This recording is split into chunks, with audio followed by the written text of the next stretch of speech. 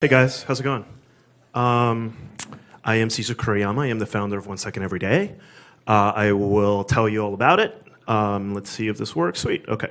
So I'm gonna sprint through some of the early stuff of me as a human being, but I'll just kind of cut to me working in advertising. My background is I was born in Peru. I grew up in New Jersey. I was a math and science nerd, but I ended up going to art school, and I got obsessed with video. And as an early, since I was in high school, I was doing little supercuts with 2 VHS decks on top of each other. And I worked in visual effects and animation for a long time, and I thought I wanted to do that because I was making animated shorts in high school, and I thought I want to make animated movies or whatever, but then I realized becoming an animator actually meant that I was making other people's ideas. I was animating other people's things, and I was like, shit, I want to do my own thing. So at this point in time, I always had my little side hustles, and then this one side hustle that did really well, which was this music video that I directed that had was created out of 45,000 photographs that I took, and it was on Wired, and I got millions of views, and Vimeo staff picked it, and I was like, okay, I think I believe in myself enough to do my own thing. So how do I do that? I didn't know how. And meanwhile, I was right back at this, which was I was working 100-hour work weeks all the time. I never had spare time to do my own thing. I would literally, a car service would take me home at 2 in the morning. I would sleep till 8 in the morning, and then I'd end up right back at work, a couple hours later. So then I saw this TED Talk, and in the previous slide, you see that on the third monitor on the right, I always watch TED Talks. Nonstop while I was working. I was addicted to watching TED Talks. And then this talk called The Power of Time Off, I watched it, and as soon as it finished, I just grabbed a sheet of paper, and I opened up, I clicked on a pen, and I said, how much money do I need to survive in New York City without working? And just started crunching numbers. What he talked about in his talk was that I'll blast through is just that, in general, somebody's life is made up of the early years of learning for, say, 20, 25. Then you work for 40 years, and then you retire. And then you hope that when you retire, you're going to get to do all those things you've always wanted to do. But what if you don't have the health or whatever to get to that point? And I was like, fuck, that's going to be me. So he said, and I'm just going to retire later at 70, and I'm going to spread out retirement over the years of my working life. And every 7 years, I'm going to take a year off. I'm going to close down my NYC studio. I'm going to let everybody I work with go out and creatively do whatever they want. And during that year, they actually come up with the best ideas that end up leading to their best work coming back because they're not doing it for clients, they're doing it for themselves. And I'm like, what? All right, done. So for 2 years, I saved half my paycheck. I had half my paycheck from my job go into an account that I didn't touch. And I literally gave them a 2 years heads up. I was in 2 years, I'm quitting. And they're like, cool. And then leading up to this year off, I was like, this might be the only time in my life that I'll ever actually get to do whatever I want for a year.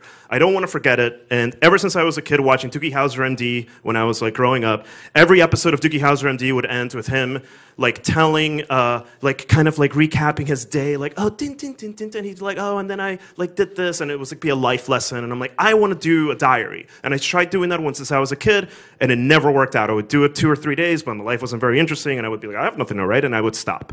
And so I was like, man, this year off might be the best year of my life. I need to actually do a diary this time, but I'm also I'm not a writer. I've never been a writer. I'm what is something that has actually connects with me as a human being? I've always been a video guy. I've always been somebody who connected to images, not to writing. So this is the last vacation that I took before I quit my job. I went to Ireland, and this is not the photo that I'm about to refer to. But basically, when we got there, there was this sunset on the cliffs of Moher, and I was there with one of my best friends, and he's there just enjoying the sunset, and I'm there setting up a tripod because I always went everywhere with 50 cameras and tripods, and I couldn't really get a good shot of it, and I was frustrated because I spent 15 minutes trying to get a shot of it, and I realized, I'm an asshole. What am I doing? I could have just enjoyed the sunset like my friend here, just like this. And instead I'm trying to capture the moment. And I realized I don't want to be that guy. This is pointless. It's all sitting in a hard drive I never look at anyway. So what is it that I can do in my year off that will actually make a diary meaningful to me going forward? So I came up with this idea, 1 second every day. I'm going to record. I had a high definition camera in my pocket at all times now. It shoots HD video. I can pop it out, record a quick moment, put my phone away, enjoy where I am. And this is also how I ended up at TED. So what happened was, at the time, if you remember when they asked you to every company out there was like us on Facebook, and then a year later they were like, no, you got to pay if you want people to see that that post. And at the time, TED every day Ted would post the TED Talk of the day on TED.com on their Facebook feed, and I would see it. And one day they were like, hey, we're having the first ever TED auditions. Anybody can sign up to audition for TED. And I'm like, whoa, I've seen every TED Talk. I would love to do that. If only I had an idea worth spreading. I don't. And then at that time, I was 2.5 months into 1 second every day after I quit my job. And the little browser on my Chrome was still hanging on that TED auditions thing, and I just kept looking at it, even though I was I'm not a scientist. I'm not curing cancer. And one day I was recording my second of the day with my dad's birthday, and I took my phone down, and I'm like, man, this is having such a positive impact on how I'm living my day-to-day life that maybe it could have a positive impact on other people, so maybe I should submit to TED and not regret it for the rest of my life that I didn't try. So I did. And this is me auditioning for TED. 17 people out of 1,000 people were chosen to speak at this event in New York City. Some people flew from Germany and Israel, and I took the subway over because I live here. And it was great. And I was like, oh, I have my profile photo for the rest of my life with a little TED sign behind. And then 2 weeks later, they called and they said, do you want to talk at the main conference? I'm like, oh, shit, this is real now. It was the most nervous I've ever been. I threw up twice before I went up there. I lost a lot of weight. It was super cleansing. I was the 63rd out of 65 speakers, so I didn't really eat or have a good time the entire week. I was just in my hotel room, shaking. And if you watch the TED Talk, so I'll show a little bit of the video that I premiered at the TED Talk, which is essentially the first year. This is that was my 30th birthday. That first second. This is super loud, so I'm going to probably skip a lot of it. And also, one of the things that I usually do when I give these talks is I talk a lot about why 1 second every day and why I do it. There's so much that I could say about it. That's usually what I talk about. The research being done about how this affects people's memories. There's I've been doing this for over 7.5 years. I've not forgotten a day of my life in over 7.5 years. So the whole memory trigger thing is actually working, and there's actually excellent research being done at MIT and in Europe on what's happening to the memories of our users because they're literally never forgetting a day of their life since they started. Yeah, like I said, usually I talk a lot about the whys and the why 1 second, why not a photo? And I'm I can talk hours about that stuff, but I'm going to talk about the business of 1 second every day. I'll skip here towards the end of one of the most powerful parts of that first year is that one of the things that I talk a lot about sometimes when I give these talks is that 1 second every day is not this here's all the best moments of my life. It's here's just the best, the bad, and the in-between, the mundane. And there's a lot that I can go on and on about why recording the bad moments in our lives are just as meaningful as recording the good ones and just as important. Yeah, anyways, I'm here to talk about the business side of 1 second every day. So after I gave the TED Talk, the number one thing people said was, I want to do this. I'm going to start mine. How do I do this? And I'm like, well, I did it in Final Cut Pro. Do you have that? And nobody had that. This is iPhone 3GS, 4, iPhone. Most of that first year of 1 second every day was recorded on my iPhone 4, iPhone 4S, with exception of 3 or 4 moments that were recorded on a better camera because I had one with me. But basically, I started thinking man, if this was an app, what would it actually look like? What could I, what do I wish existed that would make this entire process easy? Because for me, it was I still had to sit down and edit video. So I was well, I just wanted to automatically sort my photos and videos by the date in which they were captured. And then I want to just click on the video that I recorded and just scrub over to the moment and select it and then eventually compile them. That's kind of what I had in mind. And this is what I took over to try to find developers. That sucked. I literally started after that TED Talk by Googling, how do I make an app? I had no idea. I was I went to art school. I have no idea. And luckily, I bought a lot of coffees for a lot of friends and went to a lot of meetup.com developer things where I was like, I don't know any code. Who are you? And they, luckily I just kept chatting with people, met people like Frank.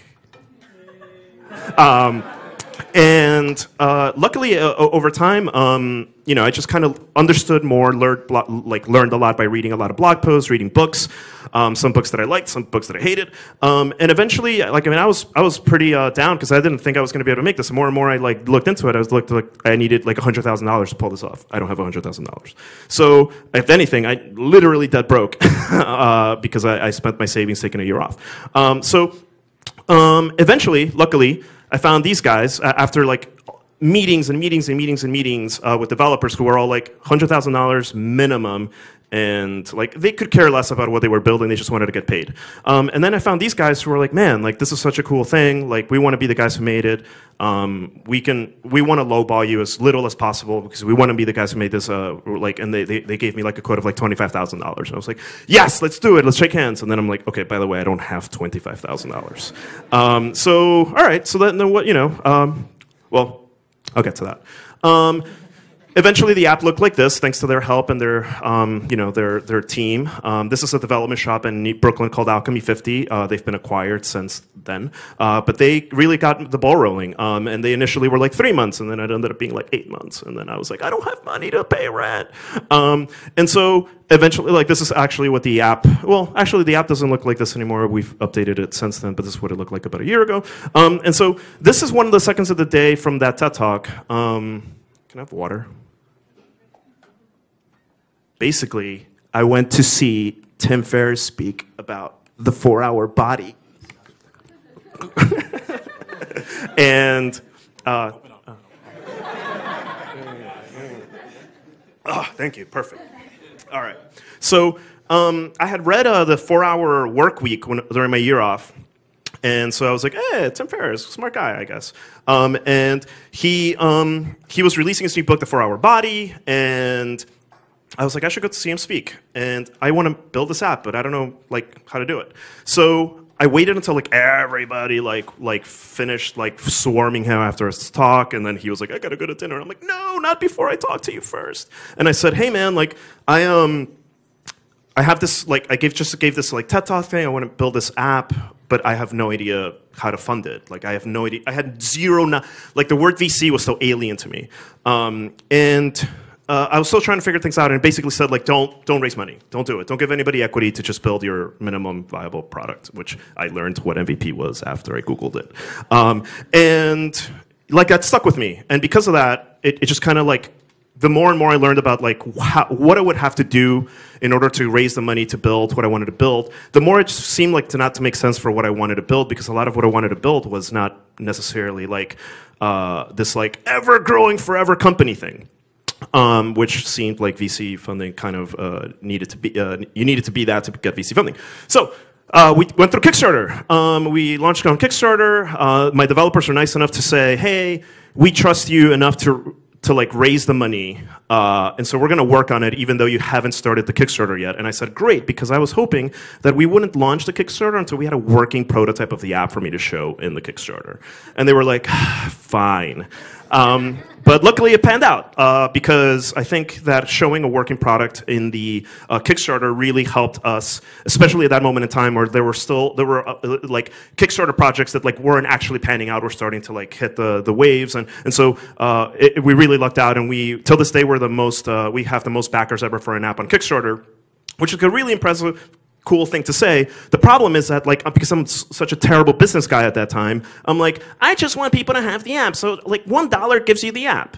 And so, like, we had 11,000 backers say, well, like, 8,000 people gave us $1. About 3,000 people gave us $5 if they have their name in the credits forever, which they do. And so, because this is back when, like, if you launched a really pretty good Kickstarter, you could get on all the blogs. Today, it's like, yeah, deliver it first and maybe we'll write about it, because a lot of people don't deliver on their Kickstarters. But this, like, really, took things off, and it was great, and, I was like, oh my God, this is amazing. Couple of roadblocks that might or might not be interesting. I was completely out of money. I had no money because I, spent it all.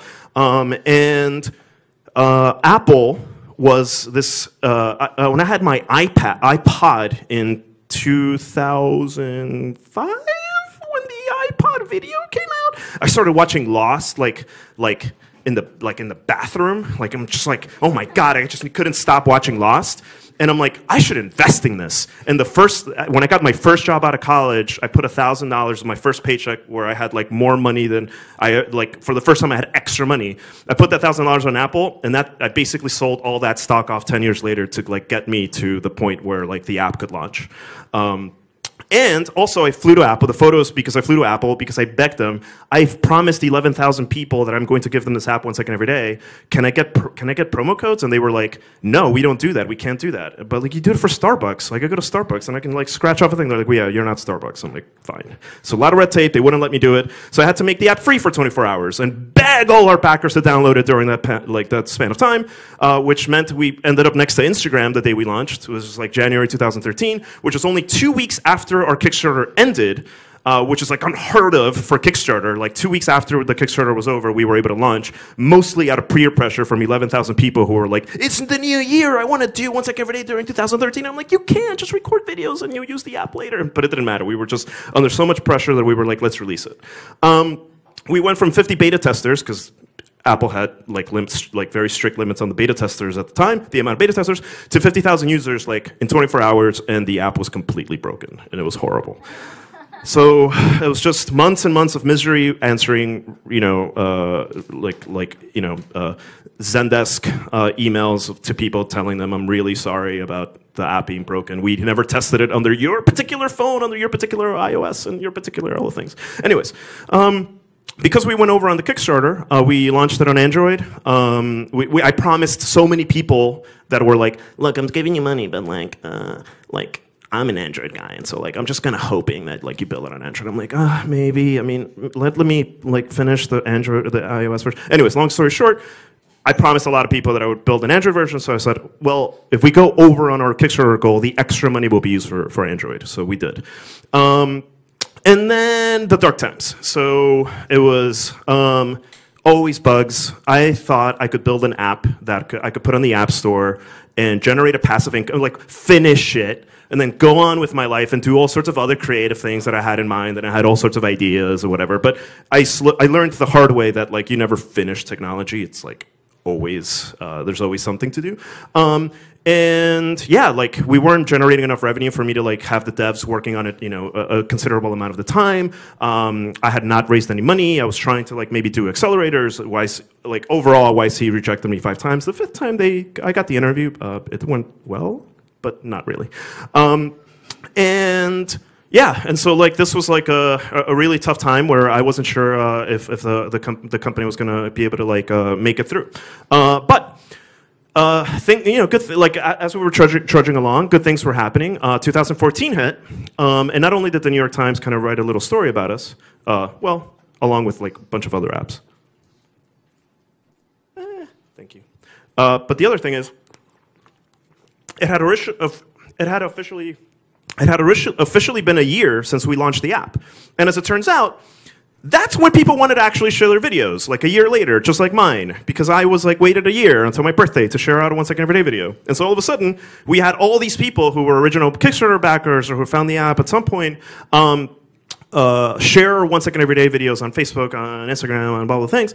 And all of a sudden, well, not Instagram, they didn't do video back then. But all of a sudden, we're like on the top of the charts in like New Year's 2014. And it's like, hey, like pretty good. We're number 4 in photo video. We're number 42 on the App Store, on the paid side. And then, a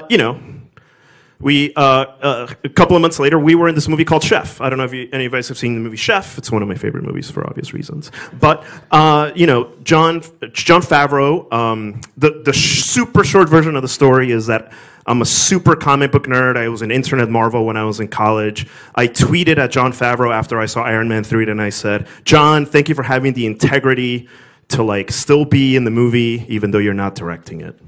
And I did that at 6 in the morning, like half drunk, and I just like my phone fell, and I didn't think about it until I was on the set of Chef, and this guy that I met on Chef who shoots all the Marvel movie documentaries, he's like, hey, man, like, you know how he found out about your app, right? And I was like, I have no idea.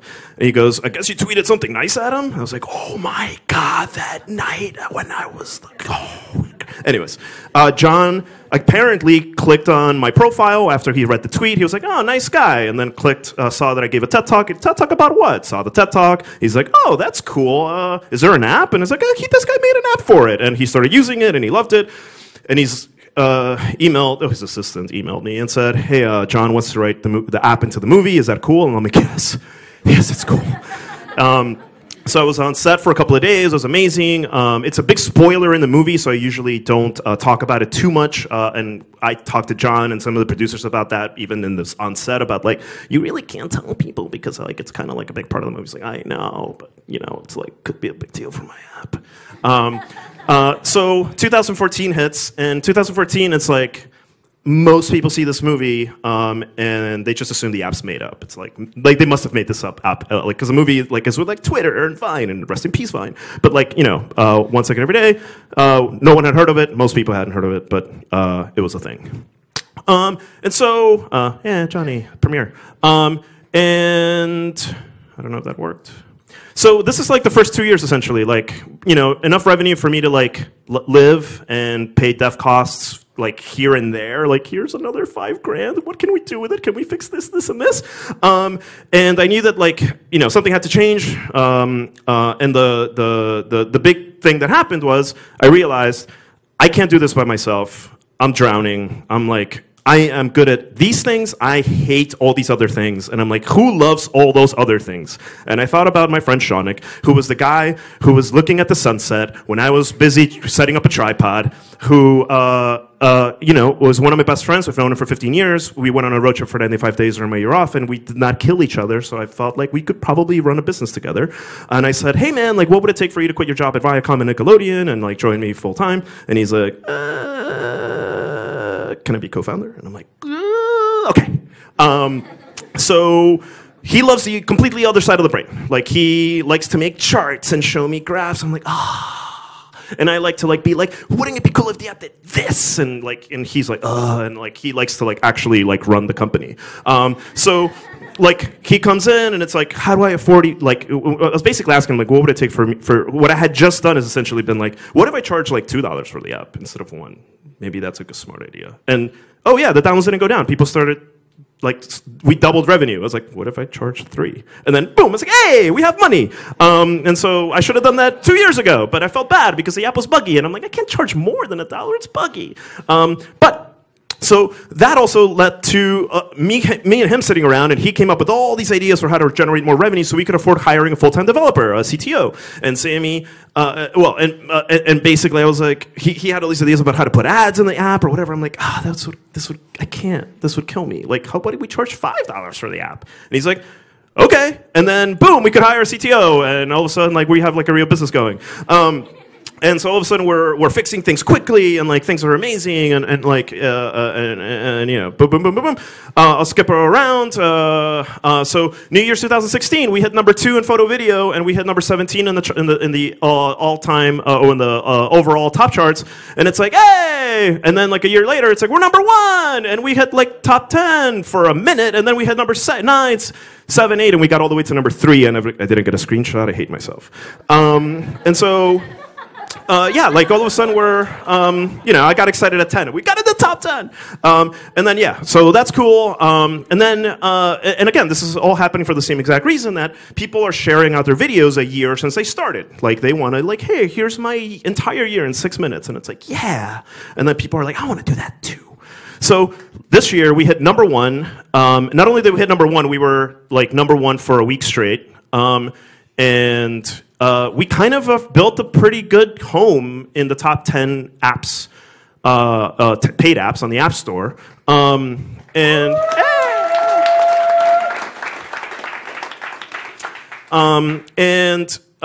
The team's grown. This is, as a team, as we were making more money because we weren't as buggy and reviews are better, and we could actually had customer service, emails being answered, we were able to continue to hire.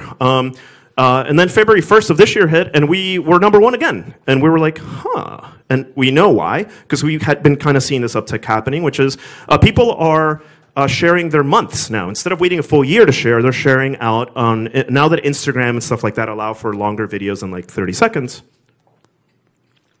you have a lot of people sharing out their 30 seconds reviews of their month. So every time somebody shares out their video, boom, we hit #1. And so this has been happening pretty much every first of the month. Like first of the month, we're like, are we gonna hit #1? Like, sometimes hit #2 or 3, but it's still pretty good.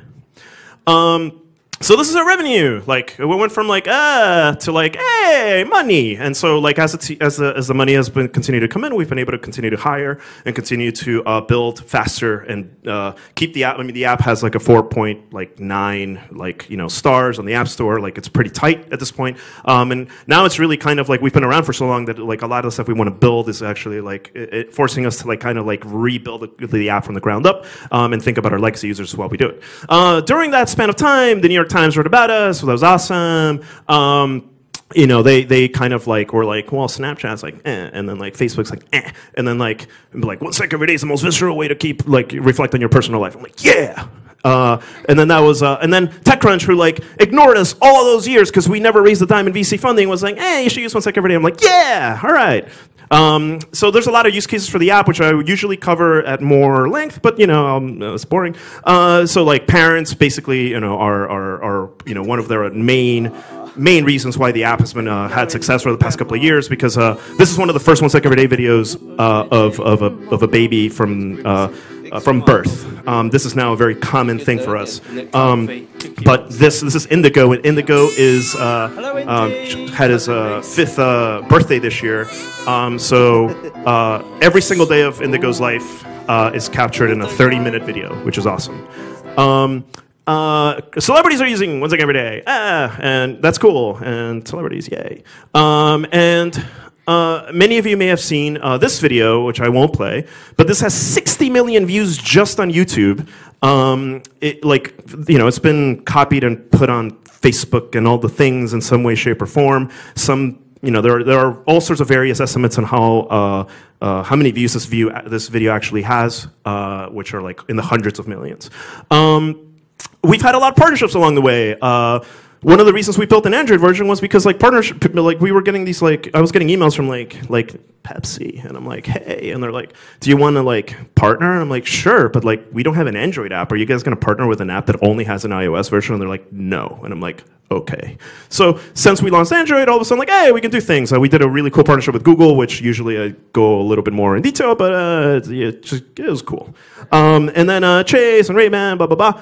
We're currently in talks with a couple other people right now who want to do some interesting things. At the same time, we're trying to really these are really time consuming, especially for a team that's like us, that's like still like growing. And so we've learned our lesson that like maybe we need to just hold off on that until we're a little further along, because there's a lot we want to do, and that we want to be able to focus on that stuff. We won a Webby last year. Best use of mobile camera. And this is last week, me driving to Jersey. There's a car with a license plate that says VC money. And I'm like, oh, this is dangerous, but I have to. I took my phone out of the dock and I took a photo and video. I took a second, obviously. I just thought I was like, man, that's really pertinent right now. So the question became, like, especially particular this year, was like, is it time to actually raise VC funding? Now I had been in the game for 5 years. I had learned a lot about the journeys of all their, many other founders, many other companies, many other, I've read a lot, and the more and more I thought about VC funding, it really kind of came down to 2 questions. But like, what if I don't want to sell my company, and what if I don't want to IPO? And that's kind of what it like came down to me at the end of the day, which is like, when somebody gives you money, they want their money back eventually, and they want it in large lump sums, and that usually means getting acquired by a company, or putting it in the stock market eventually, to sell the shares so that somebody can be like, no, I can sell my Facebook shares for X amount of money. So I'm still struggling with this question. I went on this Gimlet Media show called The Pitch, where by the way, I saw there were 2 Shark Tank people here. I don't usually ever mention this to anyone other than like maybe 5 people in my life, but I was on Shark Tank as well, except it didn't air because there was no drama, because everybody liked it, but everybody hated my valuation, and they were just like, we're not going to give you that. We love it, but like we're not going to give you that much. And I was like, I'm not going to give you that much of my company for like $300,000. And then I walked out, and I never aired. Anyways, I was on like an NPR version of that called The Pitch, where I was pitching to some investors. And actually, there's a slide about that later, so I'll just get to that in a bit. But I talked to a lot of VCs. They basically spent the first 2 months of this year like talking to VCs, like some notable ones some of them who hit me up, and I'm like, hey, now you're hitting me up, sweet. And the meetings went super well, and like there were a couple of notable investors that I've been reading everything they've been writing for years, and I thought, man, like if I could get money from those guys, like then I think it makes sense, just because I trust what they would want to do with the app. And I sat down with these guys, and they're like, man, like I know I'm a VC, but I don't think you should raise money. Like you're over the hump, you're profitable, you're making money, like you're still being able to build without potentially ever doing something to the app that you don't want to do, which you probably will have to do if you do raise VC funding. So the more and more I thought about it, the more and more I realized that, like, well, it certainly would be cool to do X and Y and Z, but at the same time, we have enough money right now coming in. We still make more than we spend, and as we've been hiring, and like, what if we can pull it off? What if we don't ever have to, what if I just want to be the CEO of One Second Every Day for like 20 years or something? And continue to build stuff without like the pressure of like, we gotta make a lot of money. And it's like, what if we just made like a really nice amount of money and made something really good that a lot of people really liked? Anyways, so the team's grown to 12 now, fully distributed. We have Canadians, we have Mexicans. It's great. This is me on the pitch, and one of the things we're working on now, and I'll talk a little bit about what's next for us. But we're working on a subscription tier to be able to finally make the app free. Right now, we've been doing great as a paid app, but we really want to open up the app for the base version that exists right now for anybody to be able to have that experience for free. And so we've been building the subscription tier, which essentially have like a bunch of extra like features that if you want them, great. We're hoping 2 to 3% of our users convert, and if they do, then great. Then now we can monetize through the subscriptions and bring way more people through the door to actually just do 1 second every day the way that it currently exists. We're building a social feed, and they took an opportunity to sensationalize the headline a little bit and be like, this guy's taking on Facebook. It's like, no! But that's cool that you say that like that. And yeah, so I just want to end with 2 little things, which is usually this is more along the stuff that I usually talk about, but I think one of the reasons that I do 1 second every day that I'm really passionate about is that, that we tend to undervalue the ordinary, like mundane moments of our lives, and I promise you that as time moves on, those moments actually become some of your more treasured things in the future, and you want to be able to remember them. My niece is graduating high school next week. Oh my God. I'm old. And she, like, I have 7 years of her life kind of playing back before me, and some of these moments feel like I'm just sitting there and I just recorded her, and now I look back on those moments, I'm like, oh my God. And there's like all sorts of stuff that happened throughout the past 7.5 years that I probably wouldn't have captured if it wasn't for the fact that I have to record something today. And it feels like nothing, but it ends up meaning the world to me later. Funnily, this is one of my favorite quotes that I love. Isn't it funny how day to day nothing changes, but when you look back, everything is different? I think like it really embodies what we're trying to do, and with 1 second every day, and how when you look back at some of this stuff, it's like it really puts life in perspective and into context, and I highly recommend it. That's it. Thanks.